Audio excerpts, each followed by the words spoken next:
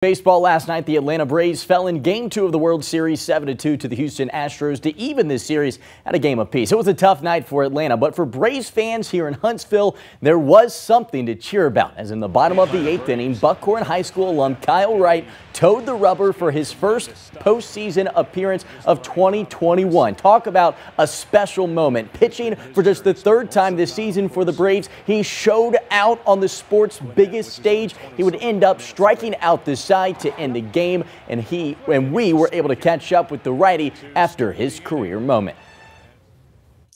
I mean, for me, I was just trying to attack the strike zone, just trying to get off the field as quick as possible, have a quick, efficient inning, and, at the end of the day, give us a chance in the ninth. So I think for me, that was my main thing, was just, have a good attack, and I was going to try to make them beat me and put it in play, and, obviously end up making some pretty good pitches and having a quick inning. Really cool moment for Kyle there. All right, well,